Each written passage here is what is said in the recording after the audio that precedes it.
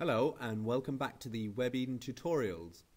In this tutorial I will show you how to put animations on your website. It's very easy as well.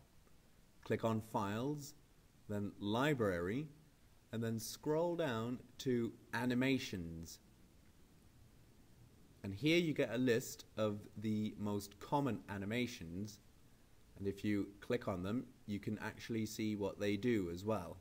So you could just go through the list here and see what you like. And once you've found something that you think looks cool or looks good on your website, simply click Use This. Also in the bottom you have some more choices. Got 3D animations, for example. This one is an arrow. You can do a box. There's quite a lot you can do. Also, animated clip art is available,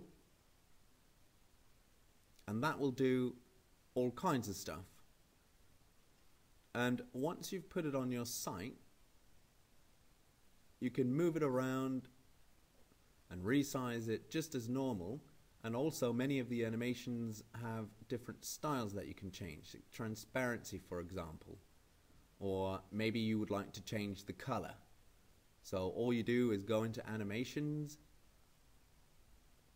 choose something that you like, place it on the site, and then have a play around with it. That's really it for the animations. You could just go through the list and play around with it until you find something that you like. Thank you very much.